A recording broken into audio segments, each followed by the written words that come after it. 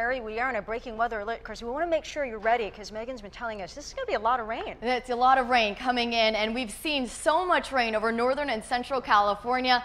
Let's show you the results that the U.S. Drought Monitor has shown. So the figure on the left is when the worst of the drought happened, the exceptional drought. Look at all of that dark red. That was in November 2015.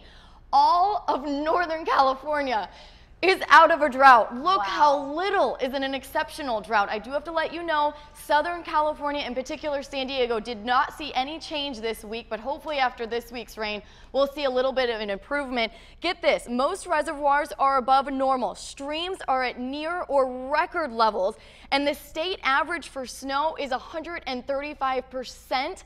That's above normal. And in fact, the Northern Sierras got 26% of their annual average snow in just 10 days. So this has been very active. They're getting more rain and snow right now. I'm just so excited about this. I can't believe it.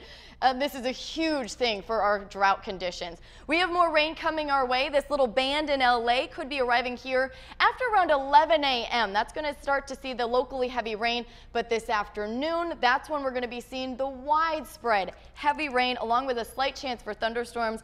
Grab the jacket as you head out today. Temperatures topping off in the mid to upper 50s for the valleys and right around 60 for our valleys. I'm going to show you that rain coming in using 10 News Futurecast and when it's going to be leaving in just about 10 minutes. And